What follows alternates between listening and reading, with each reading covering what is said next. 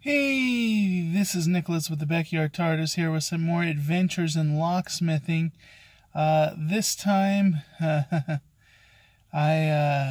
we've been going through our nightmare cars, and the one that started this whole thing off, that '04 Honda Civic, where the guy didn't have the battery hooked up or any of that. He got the whole thing in order, called me up, and well, first he asked me when I could be out there, and I'm like, oh man, I'm booked up. It'd be about 3 days. And he's like, oh, okay, I'll get back to you. And then he calls me at like 10 o'clock the night before. He's like, hey, here's the address, because I moved the car. Here's the address now where it's at. I'll see you there at 10 a.m. And I'm like, whoa. You said you'd get back to me. We didn't book an appointment. I'm like, it's still going to be another day or so before I could be out there.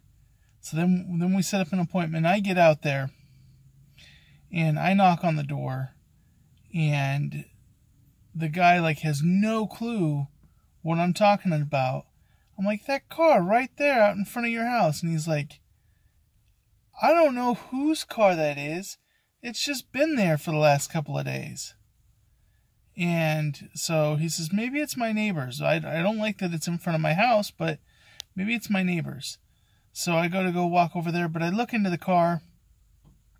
It's dirty. There's a rubber chicken on the front seat for some reason. And a dog starts barking at me. I'm like, whoa, there's a dog in it. Little chihuahua. And then I realize there's a guy sleeping in the back of it. It's the guy that I'm supposed to be doing the job for. And he's like, oh, hey, you're here. And, he had bought this car. Well, he was living in it. He didn't have a house, and so because it didn't run, he just pushed it 3 blocks down the road and parked in front of somebody's driveway. And just okay, this is good enough. I'll be here until they try to kick me out of here. And so I go to get ready to start doing it, and lo and behold, he tried to hotwire the car. And he had ripped all the wiring off the ignition, just completely tore that up.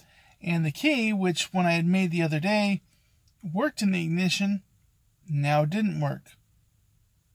I don't know if he tried to stick a butter knife in the ignition and get it to turn, or what he did, but the ignition no longer worked.